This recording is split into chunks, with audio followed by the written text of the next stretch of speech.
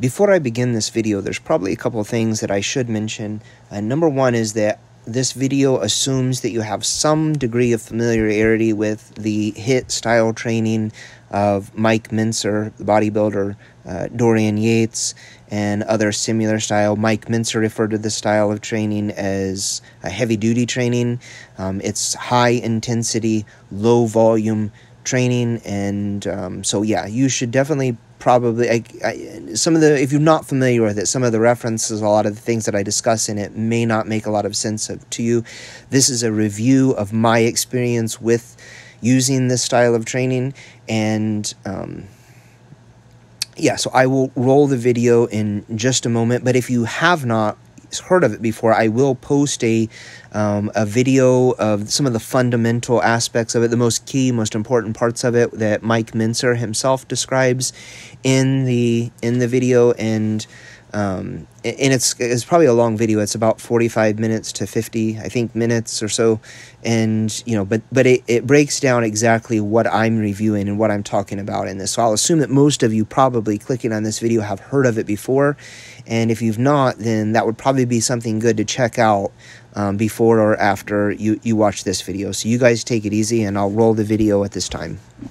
What up, guys? Justin Morgan here, and in this video I'm going to go over some reasons why I think high-intensity training may be a very, very good way to train, and to answer some of the questions from critics that I think are false about it. So just randomly off the top of my head, these are things that I see come up in comment sections and things, and so my training history with regard to high-intensity training is that I began doing it about 10 months ago. This was after training for about off and on, like about 8 or 9 years consistently. Of course, I'm 40 years old now, and I did a little bit of training in high school, just messing around with the weights. In my 20s, I would go to the gym periodically and like get started on something, but it wasn't until I was in my 30s, or about 30 years old, that I started really training hard for the purpose of growing more muscle from competing in strength athletics, including weightlifting, powerlifting, and strongman competition. Weightlifting and strongman competition kind of being standout for things that I enjoyed, but powerlifting being a kind of a base of where I developed a lot of strength at. Those training for those sports actually involved a lot of similar concepts to high-intensity training that involved relying heavily on a very small amount of sets taken to a very high intensity over periods of time, mixed with going back and forth with other higher volume training. So if someone looked at me and criticized me saying, well, you were able to build a certain level of muscle mass and a certain level of athletic prowess based on higher volumes, and then you used higher intensity methods to actualize or to develop specificity in sports with high intensity training principles, then you would be right. I actually did do that, and I think that is a very viable method. But so for the purpose of just muscle growth or the improvement in body composition, I think that high intensity may provide a lot of good resources for some people. But I want to talk about why that may change over the career of a lifter, why I disagree with some of the criticisms, and just things like that. So a lot of this is off the top of my head. Maybe you have questions that you have in the comment section below. I may start posting to this channel again if people do have questions about this. But otherwise, one of the criticisms that I see is that the high-intensity training method, or heavy-duty training, as Mike Mentzer called it, usually revolves around certain key figures. Now, I have found quite a number of people that utilize high-intensity training in different capacities over different times, and some of those people include, the big names. Like, people always say Mike Mentzer and Dorian Yates, and then they kind of pretend like those are the only people, but that's not true. Chad Shaw is a guy that was really active on the bodybuilding.com forums back in the day, up until about 2011, I think was the last time that he posted. And he goes by the moniker on bodybuilding.com, The Natural One. He's really into talking about natural bodybuilding or drug-free bodybuilding. But his name in real life, his name outside of the internet, is actually Chad Shaw. So he's somebody you could look up to, or look up and kind of see where he goes with it. Very similar, mentions Mike Mentzer a lot.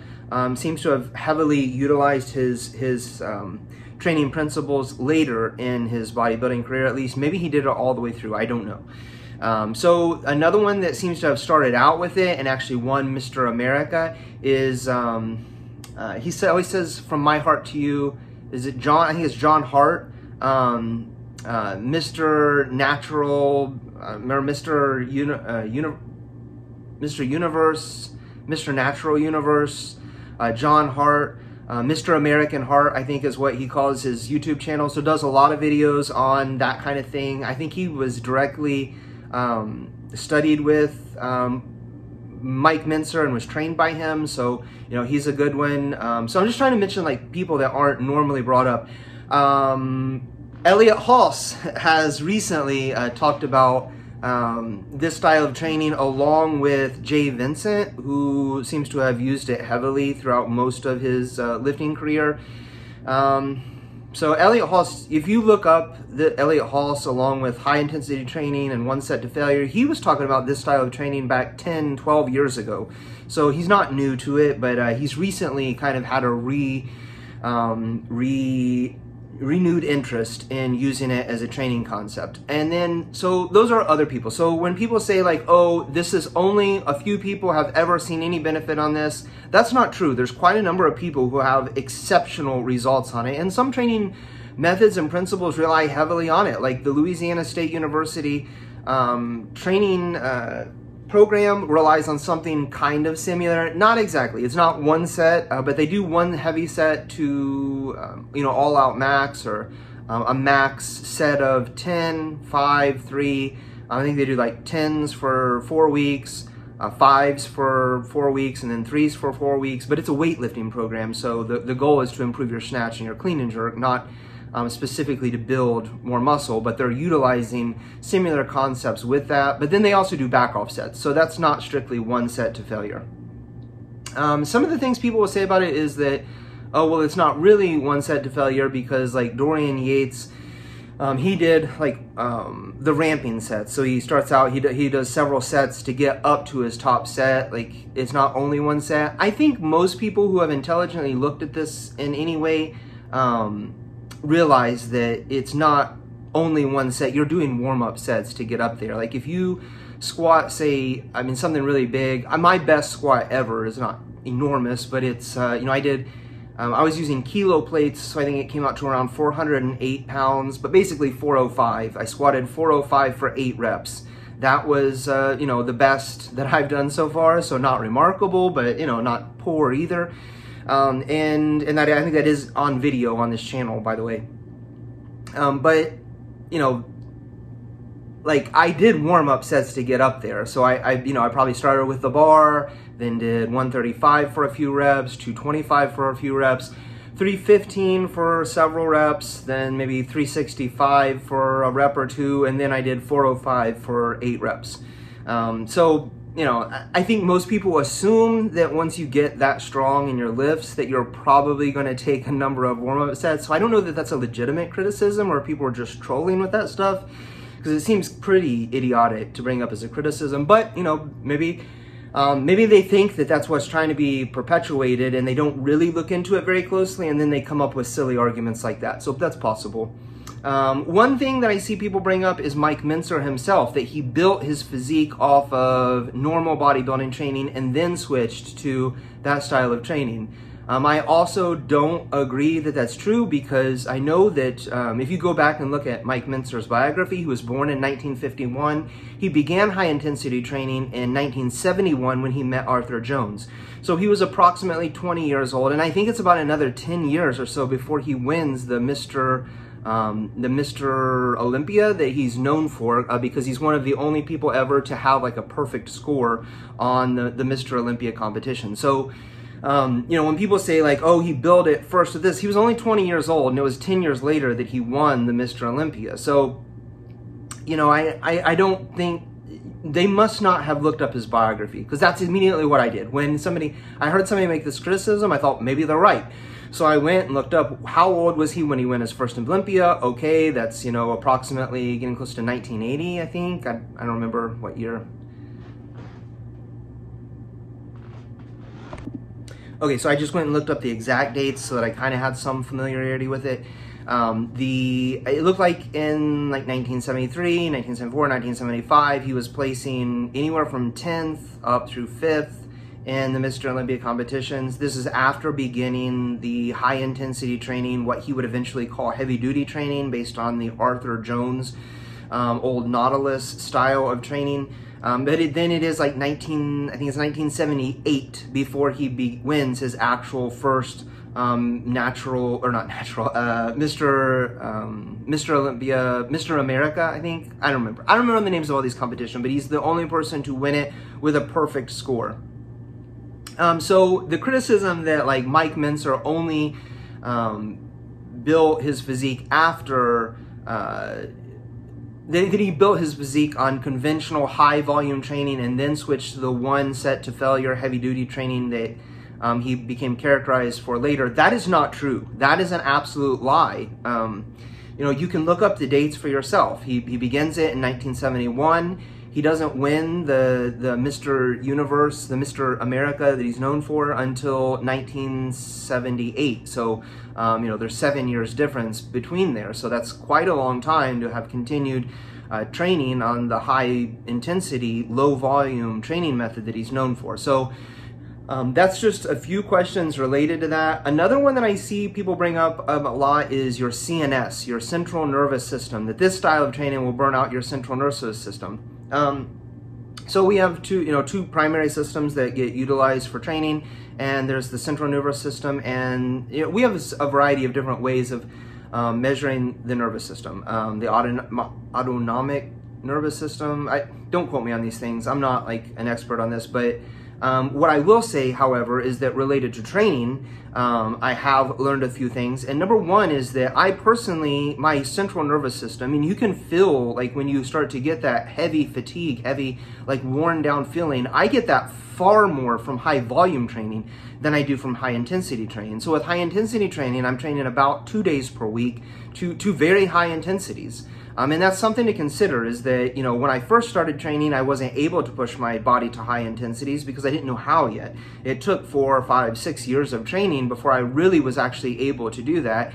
And then two, I can't do that on every lift equally. So on squats, because I was a weightlifter and because I squatted very frequently and to a lot of high intensities, I now am able to actually push my body higher in the squats than I am in other lifts. So when I go and do, like, say, leg extensions, I actually can't push my body to the same degree because I don't know how yet. I've been getting better over these past months as I started doing leg extensions, but that's just one example. But so on a lift by lift basis, not all lifts are able to be pushed equally because your body hasn't learned to do that yet. And then two, just physically over time, you actually become more capable of pushing your body to higher degrees. So a lot of people would begin like high intensity training early on, and either they're using lifts that they're not accustomed to, or they're using lifts that they haven't been lifting that long to push their body to high intensities or to very far extremes in training.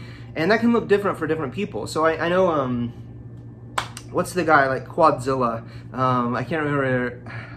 I'm drawing a blank on his name. When I turn on this camera and start filming videos, it does start to actually get a little bit difficult because I can't remember normal things that I would bring up. So normally I would know this guy's name.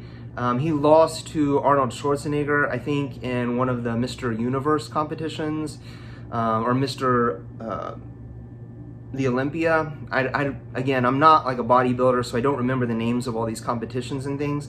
But anyways, the blonde guy with the big quads. A lot of you probably will know his name right off. If I were watching this video, I probably would be like, oh, that's, I can't remember his name now though. But since I'm filming it, it gets, the pressure's on a little bit, so I start to forget names. But I know he did a lot of high intensity training, but he would do like these leg extensions and go way beyond failure. And the only thing I don't care for about that for using myself is that I don't know how to measure it. When you start doing those like very far partial reps, it starts to get like difficult. The one thing that I can say is that when I do like overhead press, I start with like really strict overhead pressing.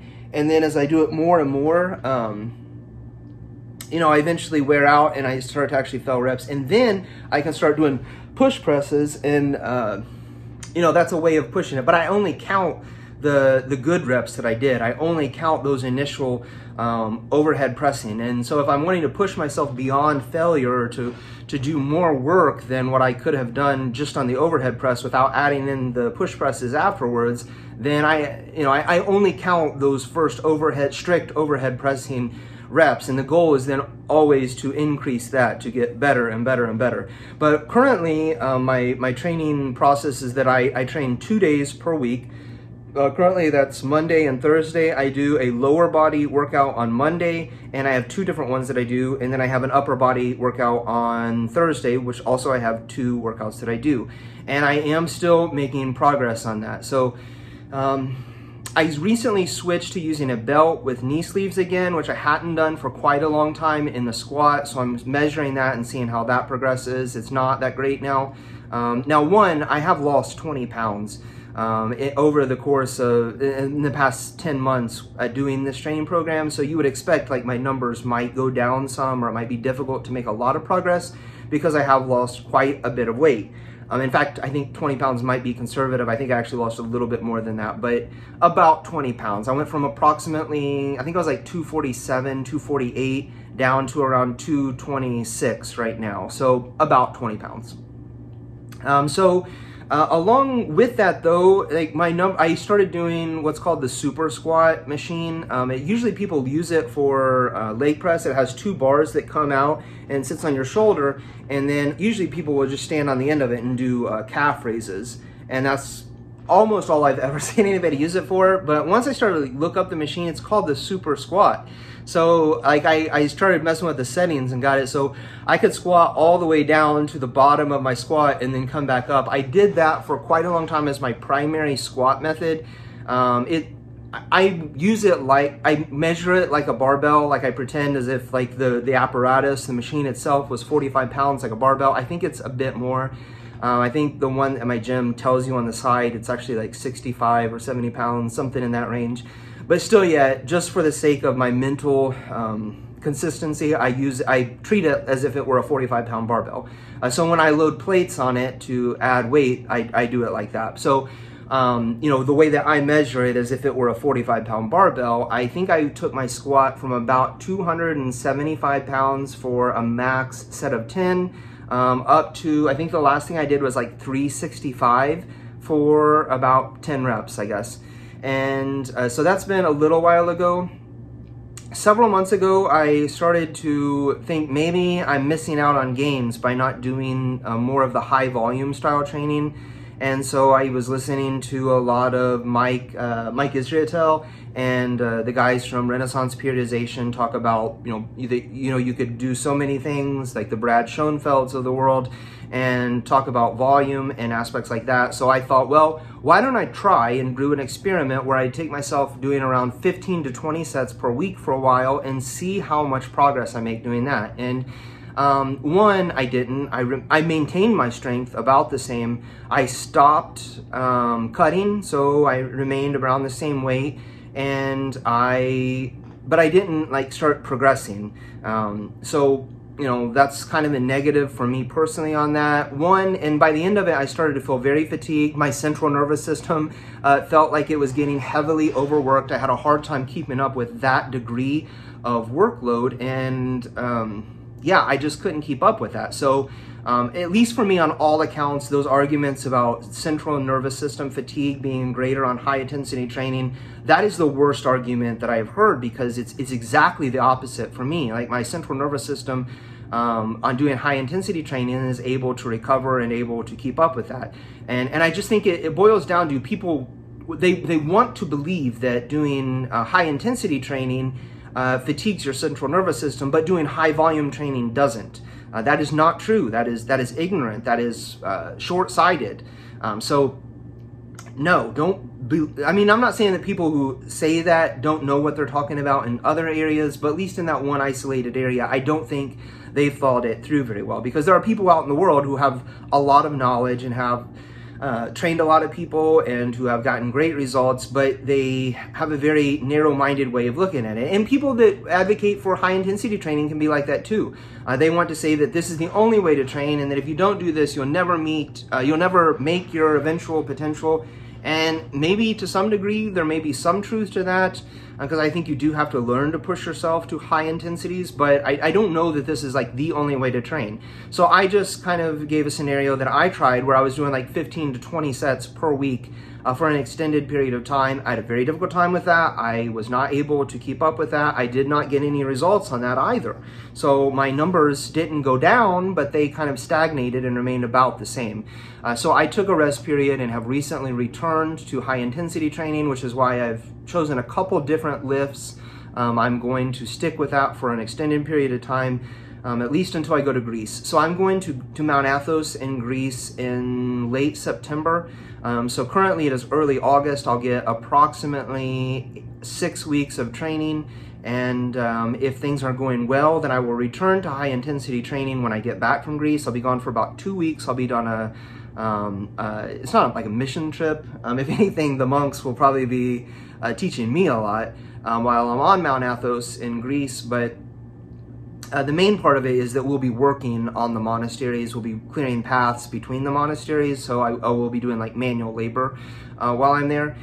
I'll get to see London, because we stop in London for 2 days, 1 day at the beginning of the trip and 1 day at the end of the trip. I've always wanted to go visit England. I wish I was visiting other places than London, but you know, London's great. It's one of the major cities of the world, but you know, I would want to go. My family name, the Morgan name, comes from Wales, and I'm used to the hills of Kentucky and the countryside there. I think I would like seeing the Welsh countryside and seeing what the small villages and communities are like there.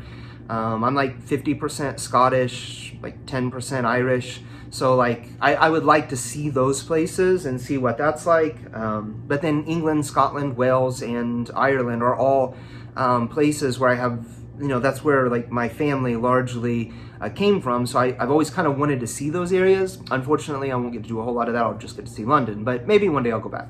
Anyway, so I'm gonna have a 2-week break in the middle there. And when I get back, if I'm not making quite the progress that I would like to do on high intensity training, my next goal will be to try to work in the 6 to 12 set range per week and see how I go there, pushing myself not to maximum intensity, but to, you know, within the 2 or 3 sets short of failure. So, you know, I won't be going to failure. Then I'll be doing, say, 3 to 4 sets per workout of a given muscle group. I'll probably be working out more frequently. Instead of only working out twice per week, I'll be working out 4 days per week. And that will be my next thing. I'll see if doing some very moderate amount of volume where I'm, you know, some muscle group like the hamstrings that seems to have a difficult time taking high volumes, I'll be doing, you know, around 6 sets per week. Whereas a lot of my muscle groups like quads, chest, back, like those can handle higher volumes of workout of lifting per week. So maybe I'll be going anywhere from 8 to 12 sets per week. And then for smaller muscle groups that get a lot of work vicariously through those other lifts, I like the biceps, the triceps, you know, rear delts. Like I may only do less than 6 sets because they're already getting a lot of work through those other lifts, but you know, some sets on those as well. So that's about it, guys. I don't really have a whole lot else right now to say about high intensity training. I haven't made a video in about 10 months on this channel, but that's kind of some updates on how my training has progressed and how my results have gotten.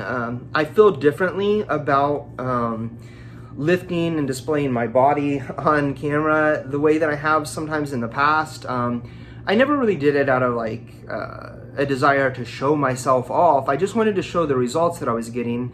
So I don't think it was entirely unrighteous in the way that I did it, but since becoming an Orthodox Christian and adopting a lot of the principles that are taught by the saints and the church fathers, I do feel differently about you know, showing myself off in videos, even if I don't look that great or if I do look that great. Either way, I probably won't be doing videos where I display my body in the same way anymore, but at least I can share my opinion based on the way that my lifts are going and the way that I perceive changes in my body through comparing myself in pictures to old pictures over time. So, you know, that is what it is.